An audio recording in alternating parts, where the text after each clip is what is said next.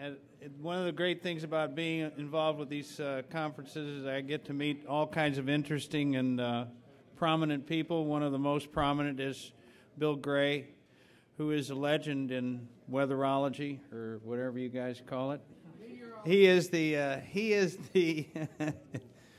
he is the Hurricane Center's guru, and has been doing hurricane predictions and research, and but he's more than that. And in fact, he was the first guy to explain to me what the Pacific Decadal Oscillation is all about. So Bill's going to be on first. Anthony Lupo is sitting right next to Bill, and Anthony is a climate expert from the University of Missouri, a fine place, and he's going to talk about blocking or maybe something else. And the third guy on the panel is Stan Goldenberg, who is a character at least. Stan's had 11 kids. He told me that today. He goes up in planes and flies around in hurricanes to get a sense of what it's like. And he is with the Hurricane Research Center of Miami. So Stan Goldenberg will be on third. Bill, you ready? Yeah. Well, thank you very much. Thanks a lot, John. I'm glad to be here. This is my 6th of the 7 conferences. I think the world is a much better place because the Heartland Institute is here and functioning. Somebody's got to stand up to all this foolishness on global warming and human cause this and that. And I've been around a long time. I was a undergraduate student and wrote my first paper related to weather in 1952. What's this year? How many? I've been around a long time. I'm an old guy. But I'm very lucky for an old guy because I have something I believe in and want to keep working, and I'm dedicating the rest of my life to fighting this thing.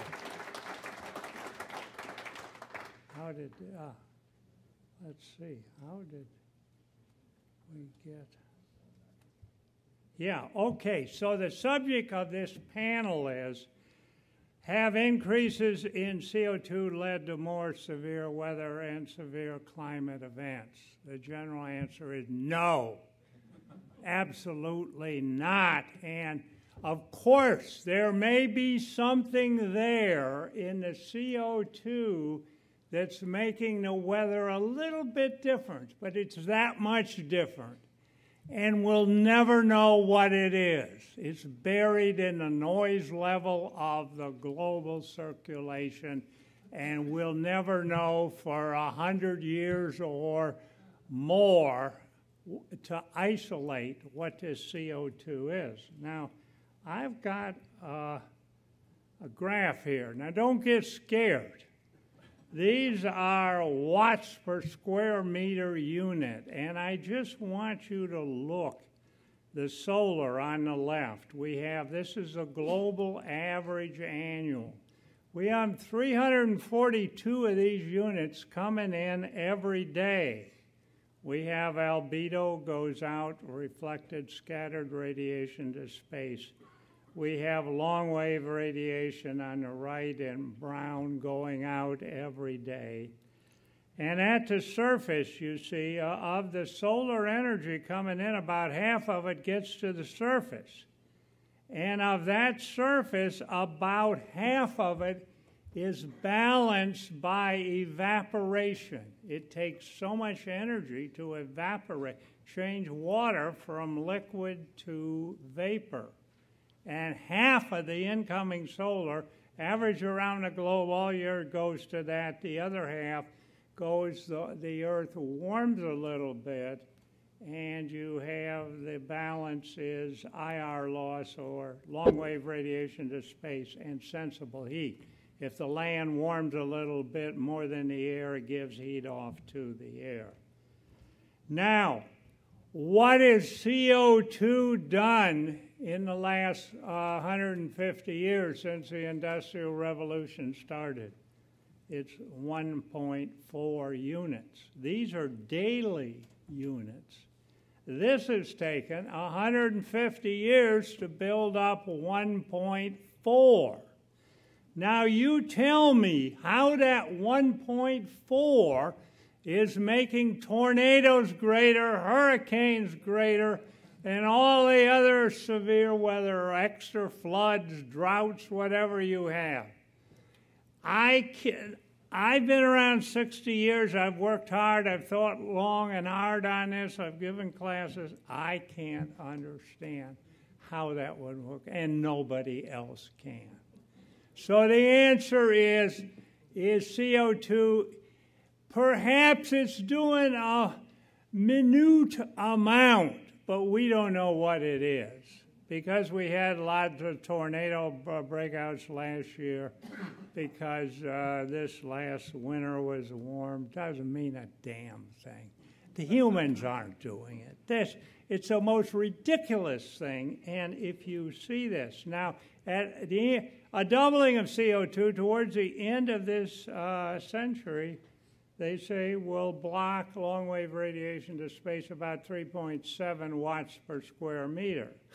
Now, if we assume that energy gets down to the surface and it's distributed the way energy is now, half of it would go into energy for evaporation, which would mean we would have about 1.8 units going into evaporation of the 3.7, and the other roughly half would go into IR loss and to sensible heat flux. Now, to get these fluxes up, the globe will have to warm about 0.3 degrees C. Not 3 degrees, as all the models said, roughly, but 0.3, about a tenth as much.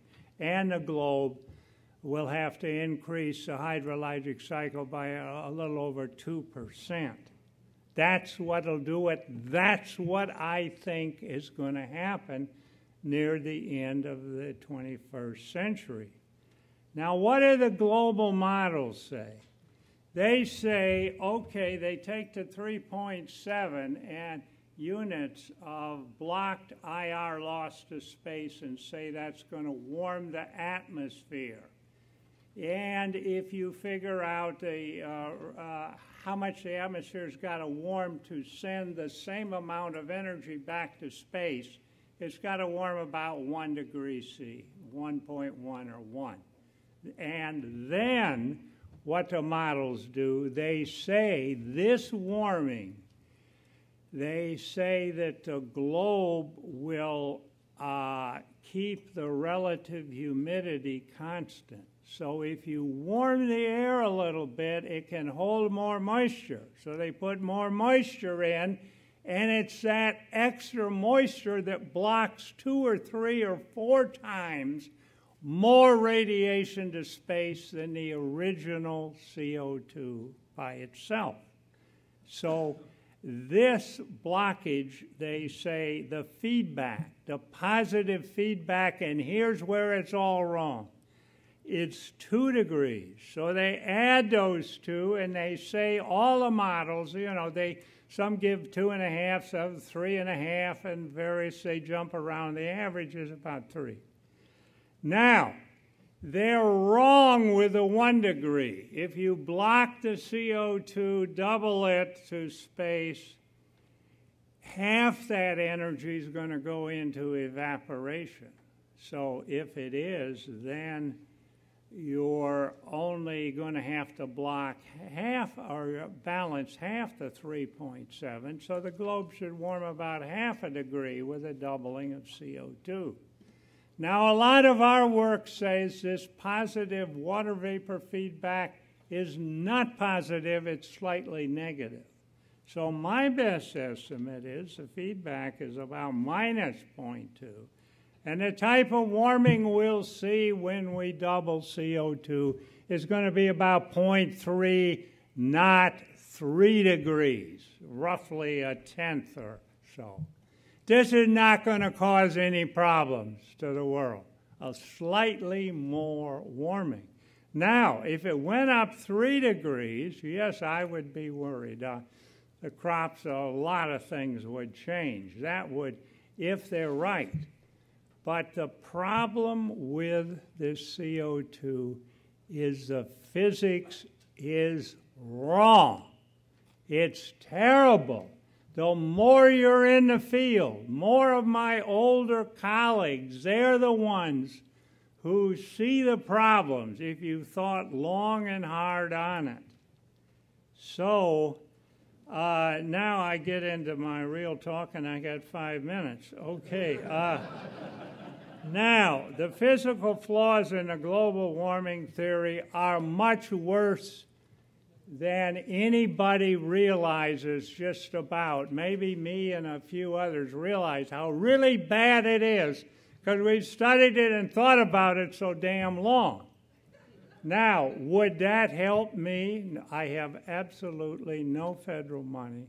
I've been cut off of everything. I have a young colleague who's helping me make the forecast. Actually, he's a leader in the hurricane forecast. I'm in my 29th year doing that. He's in his 12th year associated with me. We've been cut off of all funding. Can't get any funding, any at all. It's just, if you're persona non grata, and one of the things that bothered me is there hasn't been a dialogue. You see, if this was an important problem, if CO2 comes up, okay, maybe it's an important problem, and say, okay. So the government should take money and fund those that believe in it. If people run models and have it, okay, let them run it. But they should also give money to people like me who see great flaws in the problem, and they don't do that.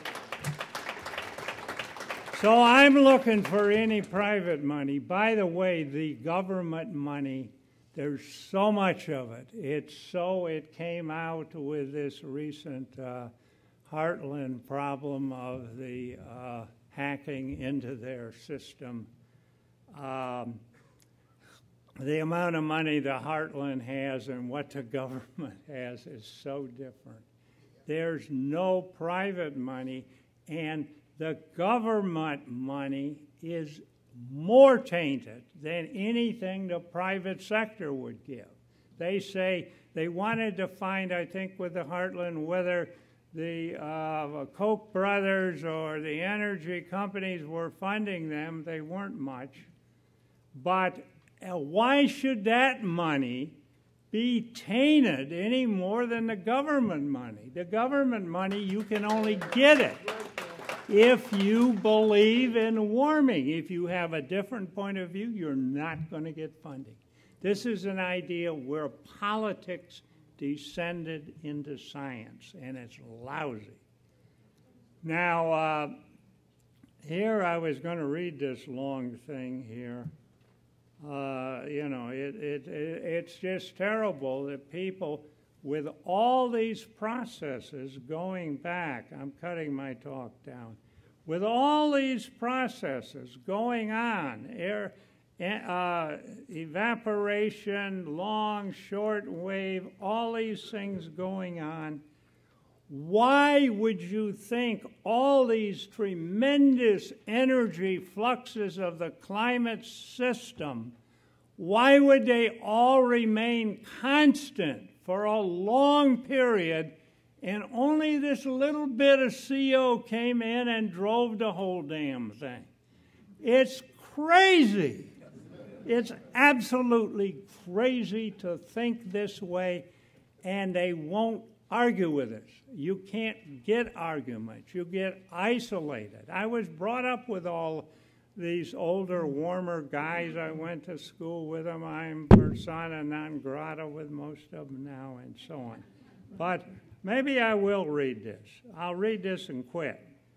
The main misconception of the global warmers is to assume that all the many large energy terms of the climate system remain constant over long periods, and that the only changes that matter for climate alteration are the very small, minute variations of human-induced CO2. Does that seem logical? No. It's crazy to take this little thing and say it dominates over the whole thing when we have rainfall variations of 2 or 3% that go on that dominate the energy that would support extra evaporation or less evaporation is more than anything the CO2. The albedo off the top of clouds, that hasn't been worked out. And the main thing, I don't have time to show you, but we've done a lot of work,